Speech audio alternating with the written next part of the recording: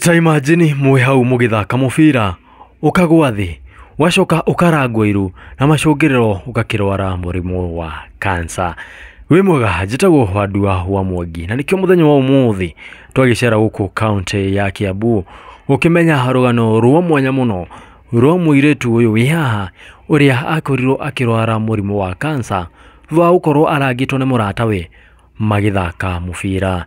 Twika wa kunyitana hamwe nani ni ngagitwo Handua wa Mwangi na nguririkania ati icon rita ria mbere watwika wa kunyitana hamwe na ithwe twika wa subscribe na hingo ciothe tugikira thinema wakoragwo wi mundu wa mbere kumiamukira kundu gwitagwo mwihoko kuria tukite gukorwo tukigwa rugano rwa muiritu ugwitwo Lydia uria wakorirwo akigea na ka accident kanini karia akorirwo akigea na thina wa kuguru itakwenda gutenderia muno ni agukorwo agitwerethera uria gwathire na mbere niguo akorwo na thina uyu enaguo. Njitikiria mwiroreri muthenya wa muthi tukorwo tugicenjia ruthiomi rwitu tondu Lydia ndoi kwaria Gikuyu na koguo agukorwo agituhe rugano rwake na Githu.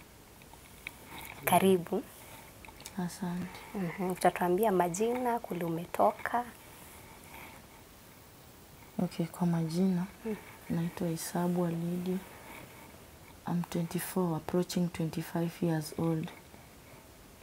Kwetu ni Kakamega. Tumenunua shamba Shinyalo, but my original home ground iko Mdete, Vihiga County. Ni venye tu my parents shifted from that place. So mi ni Maragoli. Nimelelewa na wazazi wote wawili. But ikafika muda baba akakufa akabakia mama peke yake. So let me go direct to the point. Tumeleta kwa klipu yenyu. Mi nilikuwa nacheza mpira. Na nilikuwa napenda mpira sana. I had that passion in football. So in the field of football I used to do it well. Just from standard 4 to standard 8. Then from there I joined high school. So in high school, I encountered an accident in football. So mwenzangu alishtukania kama amenikanyaga na puma. And it happened, I was deeply injured. So the school took me to the hospital. Nikafanyia matibabu. Medication ikaenda ikakuwa sawa. So nikarudi shule, nikakuwa tu nang'ang'ana. It reached a time, so mguu ilikuwa inafura tu inaleta maji ndani. So huwezi lala, you can't move. So shule inanirudisha hospitali, wanavuta ndani maji na syringe. Inakuwa hivyo. So it was like a routine. So venye shule zilifunga, we went back home. Shule zimefunga. And my situation worsened when I was at home. Kama tumefunga shule. So situation worsened, I was unable to communicate back to the school. So my shortcut was I was supposed to go to the day school. Ndo niendelee na kusoma.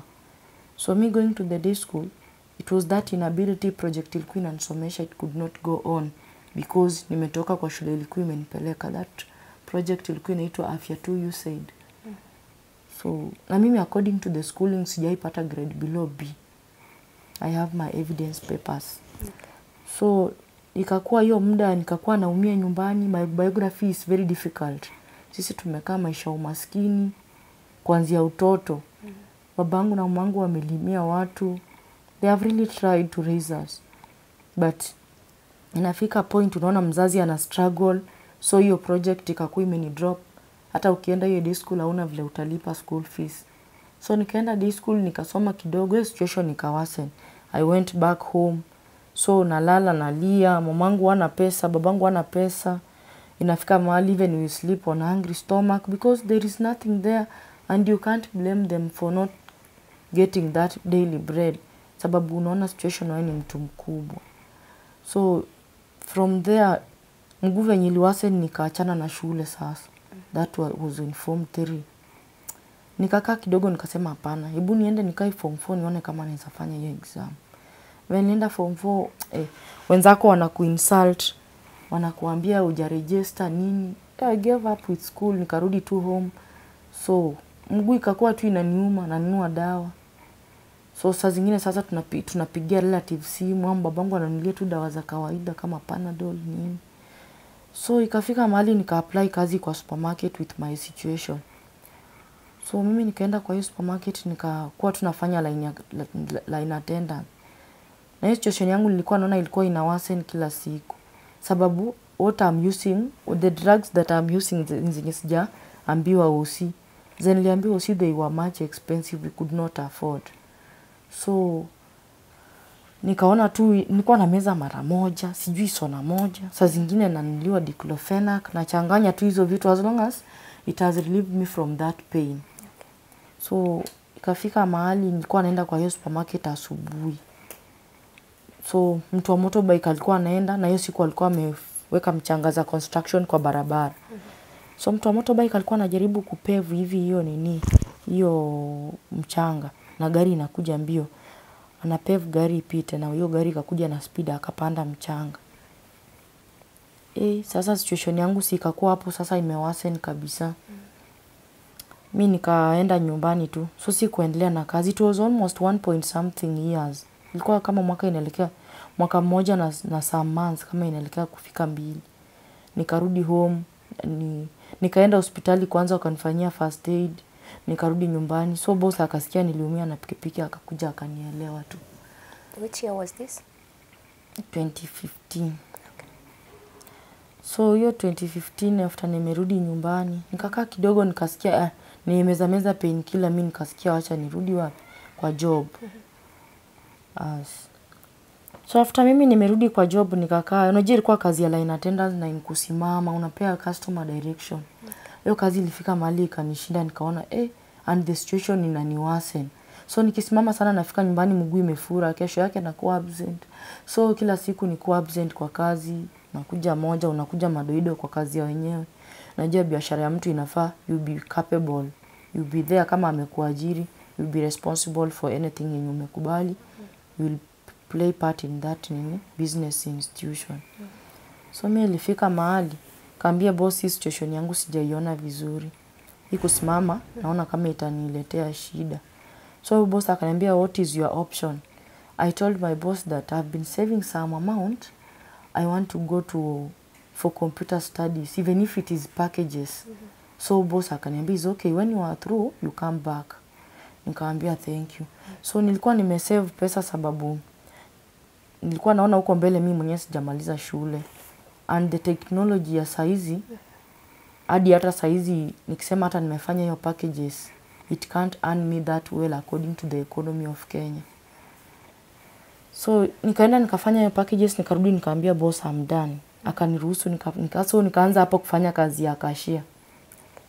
So nikakuwa oriented kwa hiyo kazi. So nikafanya hapo kidogo kidogo. Situation yangu ikanishinda, nikarudi hospitali. So daktari wakanifanyia biopsy ya kwanza. Wakatoa wakatoa hiyo nyama na mfupa, hiyo specimen, wakapeleka lab. Hospitali gani? Kakamega General. Wakapeleka lab. So majibu yangu ikakuja. By then nilipeleka lab inaitwa New Times ama Times what. Iko hapo karibu na Easy Coach. So majibu ilikuja, it was showing there is a tumor. But the tumor was not specified kama ilikuwa malignant ama ilikuwa benign yenye inaweza fanya maybe kama si ya spread ama ya kuspread. So ikafika tu mahali venye results zilikuja wakaniambia it is osteosarcoma. So nikafuata daktari nikamuuliza what is this osteosarcoma? Daktari akaniambia in other words it is cancer. So I was like cancer na mimi at this tender age cancer inanitoana wapi? Sasa mimi nikasema acha, so siwezi enda kuambia mamangu at this point daktari ananiambia niko na cancer sababu sitaki kumuongeza depression. Unajua sio kila kitu unaandago unaambia mzazi and at the same time unajua you provide a lot to the family. So mimi kafika mahali nikasema kama sasa nimepatikana na cancer mimi nitaenda hiyo medication pole nikiona kama inanizidi sasa itabidi nimaambia mamangu vile kumeenda. So after hizo results daktari wakaniweka kwa hizo dawa. So nikakuwa na meza hiyo dawa nikienda clinically. Sasa hizi ni dawa za cancer ama? Kuna dawa nyingine sijui kama ni ya cancer but it was like hiyo dawa inaitwa osteophos. Na waliniambia my infection they have diagnosed me with osteosarcoma. So nikaona hizo majina zinaendana. So hiyo osteophos ndo natumia. That osteophos is at 1300 shillings. At the same time hauna kazi. Sa hauna vile utapata hiyo 1300. The family inakudai. Inafaa unene uiprovidie. So nikaona na mimi sasa mimi upande wa kazi nimeacha kazi. So you know kazi uachi kwa sababu unataka kuacha kazi. Unaonyesha hiyo kazi mgongo but in tears. Sababu unaenda but in real sense you are going but utaki kuenda. Something is forcing you to go.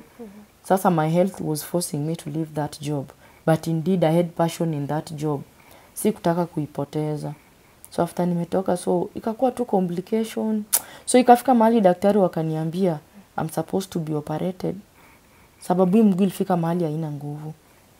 So nikaambia sasa hapo kutaenda aje, wakaniambia I'm supposed to look for 5,000 for the operation.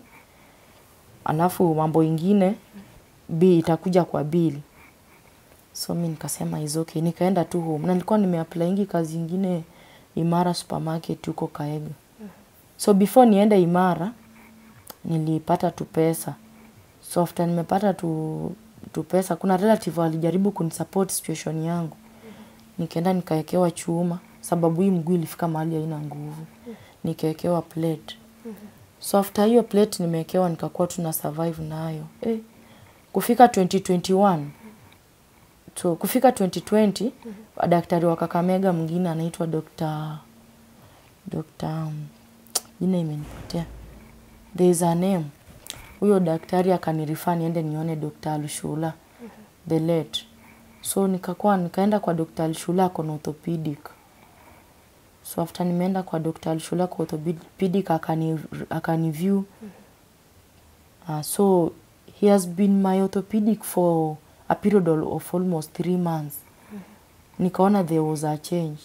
So after that change tukakuja mambo ya COVID. So ile interaction ya watu ilikuja ikapungua. So ukakuwa na conditions, protocols zikakuwa mingi. So ukienda hospitali, sasa unajua everybody was scared about that COVID. So hiyo wakati na huyo Dr. Shula akapass. So wakati nilienda huko after amepass na mimi condition ilikuwa imeanza kuchange. Hiyo chuma ilikuwa hiyo venye hiyo plate niliekewa sasa ikafika muda ikaanza tu kufura inafura. So nikaenda nikaambia daktari alikuwa. Kaambia mimi situation yangu ina change and you have been my good doctors. So akanirefer Kijabe Mission. So at the moment I'm doing my treatment at Kijabe Mission Hospital. So venye nilienda Kijabe daktari wakaniambia so before nikatolewa hii plate sijaeleza hapo. Before ilifika mahali plate venye ilikuwa inafura nikarudi tu general nikatolewa hiyo plate. So general wakaniambia nikafanya chest CT scan, nikafanya x-ray, nikafanyiwa ultrasound, hizo vitu 3. So wakaniambia I was supposed to go for MRI. Nikauliza hiyo price ya MRI, hiyo price haikuwa ina reach venye mimi niko na according to my ability. How much was it? Somehow like 10 to 12,000 hapo. Okay. So nikaambia daktari NHIF yezi, akaniambia hapana MRI. Okay, it is just paid cash. So nikaenda tu home bila hizo hopes. So Roy ilikuwa inaniambia nirudishie mamangu majibu nimwambie mahali naelekea. So hiyo wakati natolewa plate nilikuwa nimeitwa kwa Imara supermarket. So huyo mdosi wa Imara supermarket ndo alinichangia pesa ikafika. Nikafanywa hiyo operation, nikatolewa plate, akanilipia bill, nikatoka usi nikarudi nyumbani. After nimerudi nyumbani nikakaa sasa mamangu hana kazi, babangu akakuwa amekufanga sasa bado tu it is just early. Babangu amekufa tu hiyo mapema. So hiyo situation ikakuwa inawaseni kila siku. So sometimes mamangu anaweza enda alimie mtu, huyo mtu ampromise kesho akujia amtampea something. Maybe hiyo kesho aenda apate huyo mtu tena hayuko. But sasa you just sleep on a hungry stomach because even if I'm on drugs. So sasa unasikia at the same time you are on drugs, at the same time you are sleeping hungry. So when you sleep hungry, at the same time you are in pain. So you are chasing that pain with drugs, but you have taken nothing. So unaona kama sometimes nasikia tumbo inaniwasha. Napigia huyo daktari wangu namwambia hizi dawa nimemeza, tumbo inaniwasha sana. Akaniambia do you take them when you have taken any meal? Nikamwambia our biography is very difficult nyumbani. There is we are venerable. So we are unable. Mi sina baba, mamangu ana kazi. So sometimes I take those drugs on empty stomach. So mamangu ananiambia sometimes ni prevent kumeza dawa. I've not taken meal. So mimi namsikiza tu, saa zingine naruka kumeza hiyo dawa. Saa zingine na meza. So you know you are killing the pain, but you are creating another infection in the stomach. So daktari akaniambia hiyo nini imecreate niko na ulcers kwa tumbo. So inafika mahali huko nje sasa I've been the breadwinner, kuna rafiki yangu ako na saiba huko kwa market. So zingine anaenda kumsaidia. Maybe atatoka aende kutafuta vitu za saiba, na nikimaliza kusaidiana kazi na wafanyikazi wake. Sasa zingine unapata sasa you can't tell that worker akulipe sababu yeye hajakuambia umsaidie kazi. So unaenda tu home na hopes the next day God will give you something. Have hopes. I'm a lady of hopes. I have never given up in life. If I could have given up in life then even I could not be here. Because at the same time sasa unajua pia mimi nikijihurumia ati mimi ni mgonjwa. Mamangu atafeel hiyo pain. Aanze najua mama wazee unasikia mara pressure, mara diabetes imepitia ndani. So mimi nafikanga mahali naonanga sitakangi ku stress sasa mamangu sababu venye ako peke yake ni mjane. So tena nimuongeze kila siku nilidia. So naonanga tu I keep on fighting for her because that woman has been strong with me. That woman is just my hero. I have no words to describe my mom, but that woman has been strong with me. She has been with me all over. Hakuna place. Mamangu tukuanzia utotoni. Anaezaenda kwa shamba alime, akuje ateka sapa hapo. Aseme we eat. But sasa yeye amefunga kamba. Tunamuza kuli, asema tu mimi nitakula nimeweka yangu. Kumbe there is that food mamangu anaona it is not enough for us. So you find that she is sleeping on a hungry stomach because of us. So mimi singependa kuishi maisha vulnerability sababu ya ugonjwa yenye niko nayo. Mimi ningependa tu I shine for my mom because she has been struggling with me. I'm a struggle sana. So I just shine for my mom because when I go off, najua nitamwacha in darkness whereby my mom atabaki tu, maybe atabaki amehuzunika. And you know venye tu mtu anapenda mamake. Huwezi furahia ukiona mamako anateseka. So unaona mamangu sasa hizi sina kazi, anaenda kuomba kwa majirani. Majirani wanatucheka. Maybe wanasema msichana wake amekuanga kwa supermarket, they have been okay. Sasa hizi venye sasa amekosa ndio amekuja tumsaidie. But in real sense in supermarket there is no a lot of money. You can earn below 10,000. 10,000 at this moment. I need to buy my drugs. I need to give something to my mom. I'm a lady. I have my basics. So unaona pia niko na mtoto wa my sister. Nimemsomesha saizi yako class 7. Ameenda grade 7, next year anaenda grade 8.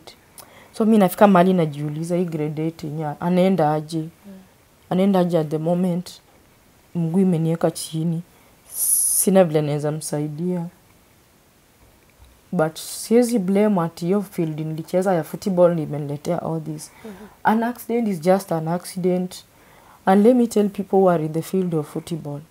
They don't see my situation alafu abscond your field. Yes, I was a star. It happened. I accepted the situation.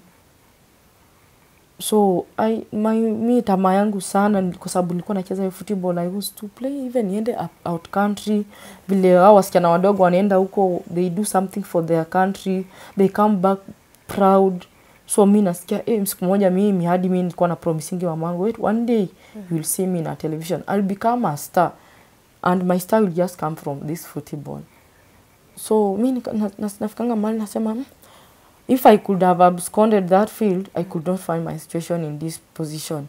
But in other words, mimi nafikanga mali nasema maybe God has got a purpose of making me to kukunywa hiki kikombe na kunywa saa hizi. Because maybe ningekuwa na mguu zangu zote, maybe my ways could not be Russia's.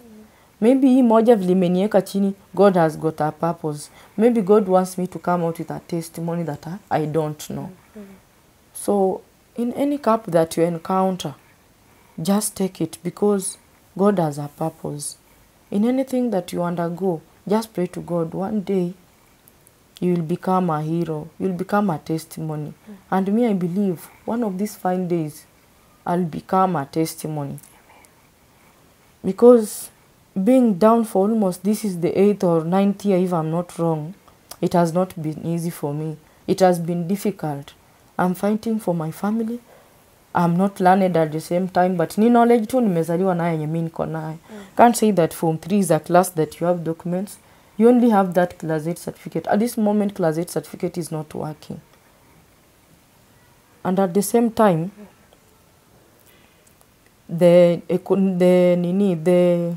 like saizi technology inaenda mbio. So you can't be stuck somewhere with that Class 8 certificate telling people, I'm good in computer. Computer is nothing. I haven't gone deeper in that computer. Nimejua tu packages peke yake, and a part of ICT kidogo, sababu nimekuwa kwa cyber, I can do something in that field. But my profession, I just wanted to be an accountant. But my dream, I think at the moment I can say that I can raise my dream back. But sometimes when nafika mahali naona it is late. It is not too late. Because saizi nikirudi shule, yes, I'll focus in school. I'm a good student. I can focus. But now, mentality, my people at home wamenizoea. I bring for them. Mtoto wa sistangu huyo Class 8. Hana balance. Huwa nimekuwa nikistruggle sana nisibakie na balance ya Class 7. Just from standard 1, I've been with her from standard 1 hadi saizi yako 7. So mimi natakanga tu that lady to shine. Huyo mtoto wa sistangu wa shine huko mbele. Asifike Form 3 kama mimi. Apite hapo. At least a move mahali penye.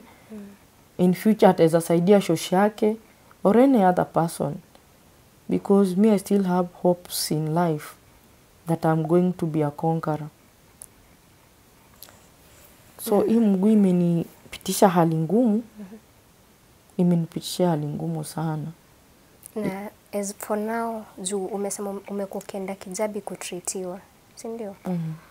Daktari wanasema nini? What is the next step yenye wanafaa kuchukua ndio at least maybe ukwe na improvement? So huyu daktari wa Kijabi told me then there are two options. Nikienda hiyo biopsy ya pili na wapate that infection iko at one point. Kuna vile nitasaidika. Nakipata hiyo infection, it is a malignant that will spread. They will cut off this foot. So mimi nikasema basi kama hiyo nditapendeza Mungu. But yes, I'm not willing to lose my leg because it is something that I was born with. I'm not sincerely willing to lose my foot. Me, most of the time wanaomba Mungu, namwambia let me just go. Nikifika hospitali nipate hizo taarifa za daktari zimebadilishwa. Because I'm very young to struggle on one foot. At the same time, I can't raise that money for cutting it off. And I can't raise that money even for that biopsy. The biopsy was 40,000 that I was supposed to pay so that I can go for that biopsy. Okay. So at the moment, I have no that money. I don't have that money. At the moment, to proceed with my medication, it has become difficult because of finance. Kuna madawa zenye umekuwa ukitumia? Niko na hiyo osteophos. Unanunua pesa ngapi? Osteophos size ni 1300. For how many days? There are 3 tablets. Na mezanga moja kila Monday.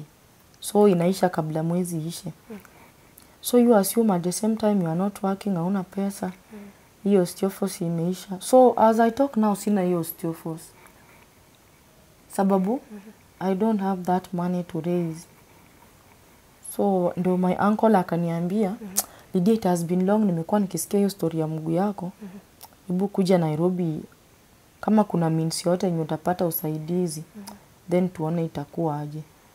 So this is my uncle's house. I've been here for 2 days. And this is the 3rd day. And my uncle has gone to hunt for his bread. Watoto wake wanacheza hapo nje. Na saa umekuwa ukienda Kijabi kulingana na vile umetuambia. Ulikuwa umesema they might amputate. Is there a cost for that? So I was trying to inquire something from that doctor. Akaniambia if it is amputation plus another foot, it is approximately 450 to 500,000. That is not the exact amount. It might be less or it might be more. So sai the urgent thing ni biopsy ndio wajue kama imesambaa or The urgent thing is biopsy. okay. And at the same time, hiyo biopsy kufanyika, I need to have money. Yeah. And I don't have that money. And at this moment, the pain that I'm undergoing, hadi hata ningekuwa mtoto mdogo, ningekuwa nasumbua. But it's just a matter of Mungu amenipa ile perseverance. Hata ikiniuma siwezi sumbua anko yangu, nipeleke wapi. So sometimes nameza tu painkiller na kaa. Kuimanage. Okay. And at the same time nimemeza madawa hadi siku hizi tumbo imekuwa moto. Tumbo imekuwa moto sana. Chakula ni changamoto. Sasa kama niko home, that is now another challenge. Na nyumbani mama kona nani? Peke yake na mtoto wa huyo sister yangu wa class 7. So hakuna siblings wako wadogo huko? Mimi ndo last born. Okay. Na mama najua the condition is bad now. Yes, it reached a time, nikamkalisha chini nikamwambia, what I'm undergoing is this. So I've been pronounced that I'm cancerous. So you take heart because I'm a strong lady, I'll know how to manage it. So she was crying, but I told her, no, it is my situation. Don't cry over this. It is not a big deal. This is just a small thing to solve. So ile tu unamu-encourage, but the pain that you are undergoing, hadi hata siku moja nilikuwa nasema siku moja tu Mungu angesema ati mtu anaweza kusaidia mguu yake ukae nayo alafu ukae na mguu ya mtu muda kidogo. I could be a slave in that. Ningekuwa naomba kila siku mguu ingine. But sasa it is impossible. And the leg is mine. So unajipata tu uko nayo. Movement is now a problem. So at the moment uncle yangu amenunulia hiyo walking stick hapo. Yenyewe sasa una support nayo. Okay. So there was somebody that alinisaidia na pesa. Nikanunua walking stick nyingine ikavunjika. So tena there was a lady akanunulia ingine. Hiyo niliacha ushago nikitravel nikikuja huku. So I was like mamangu venye tulipanda gari, mamangu ni kama alichanganyikiwa kabaki amesimama nayo huko kwa stage. So venye nilifika Nairobi ninauliza driver, niliingia na walking stick akaniambia hapana. Nikapigia mama simu akaniambia alibaki nayo. So my uncle ndo amenibaishia hiyo walking stick nyingine sasa. Na sasa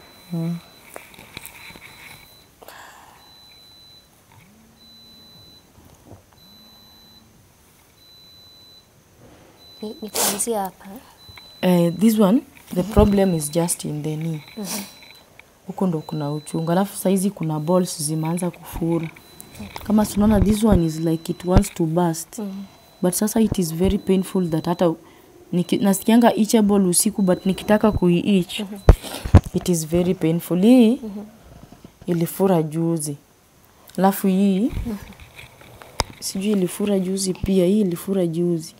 Alafu pia huku kwa scar penye waliniwekea chuma. Tena imefura. Hizi scar zote zenye nilifanywa biopsy na ile ya kuwekewa plate zote zimefura. So imekuwa painful hadi huku naona kumeanza kutana. Inakaa inaanza kukaa. Alafu nasikia na mguu inafura pia huko. Nasikia kama huku kunauma. Huku kunauma. Hakuna pain. Ni kufura tu juu ya effect hapa. Sorry. Na hata ni moto. Very hot. Sasa unajua saa zingine kama weather imekuli hivi inakuwa moto kabisa. Tena kama kuna jua inakuwa moto hata kushinda hapa, hadi ukiweka kitambaa yenyewe inakauka tu. Juu ya iko nasikia niko na joto kabisa. Na saa watu wangi maji ama haina at all after Saa hizi haina maji. Walisema sasa it is like a mass. Ni kama ilikuja so sasa ikashikana. So saa hizi they said that it is just a mass. It is not something that cannot be removed by a syringe. Haiwezi pita. Na sasa Lydia, ongea na watu wenye wanatutazama, uambie vile unaweza taka kusaidiwa na usaidizi mahali wanaweza kuwa wakituma, ndio at least waweze kukua wakikusupport. Kuzunano umesema hata it's a challenge kupata hadi chakula, and honestly mtu haizi kunywa dawa kama hana chakula, si ndio? So we must start from somewhere, si ndio? Yes. So unaweza ongea na watu kwa kamera, uambie vile unaweza taka wakusaidie, na pia hiyo support inaweza tumwa wapi. Okay, me I'll just urge anybody who is watching this clip, a Christian, a Muslim, anybody, if you just encounter this clip, I'm just requesting for a humble help. You can help me in prayers. You can call me and advise me what to do. Because my situation, I don't share that much with my family people. Kama mamangu, I don't share. Na yeye sana niende deep mpaka niwasikie kama anasononeka. You can call me and advise me on what to do.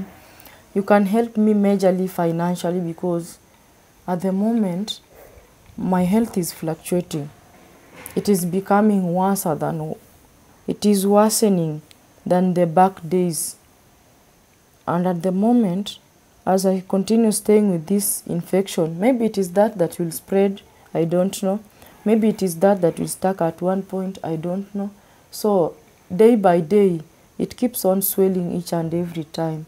So if you want to reach me, my numbers are 0742 05491 07422 05491 Isabwa Lydia. Ni thengio muno mwiroreri ni gukorwo ukirorera rugano rwa mundu gwitwo Lydia, na ni ndona ni mwiritu wiyumiriirie muno tondu you can see the situation. Honestly mundu angiaga gya kuria na ni aranyua dawa handu hau atiukaga wega. Koguo Lydia ni arabatara uteithio wa naihenya muno niguo thina uyu wake urigwa ni thina wikarite miaka 9 na bado ndari agia a way out kana uhoro wa gukorwo agitangikirwo thibitari-ini. Tungikorwo tukimuteithiriria ona kiria mundu angikorwo akiona kana kuringana na uhoti wa mundu, no ndimwihoe muno muteithiririe Lydia niguo thina uyu wake wa kuguru ukorwo ukieherio. Angikorwo ndagitari maugite ni kuguru gugikorwo gukithii kutinio, gutiri undu aregete, na koguo no ndimwihoe muno mutuike andu akunyitirira Lydia na kiria kinini mungikorwo nakio niguo ahote gukorwo agitangikirwo thibitari. Ni thengio muno ni gukorwo mukirorera, na aria mata subscribe make sure ni mwa subscribe niguo riria twakorwo tukirehe ng'ano cia andu mangienda gukorwo makiheo teithio mugagikoragwo mukiona, na nyingi mugakorwo mukima support. Asanteni sana, tuonane ringi in the next video. Bye bye.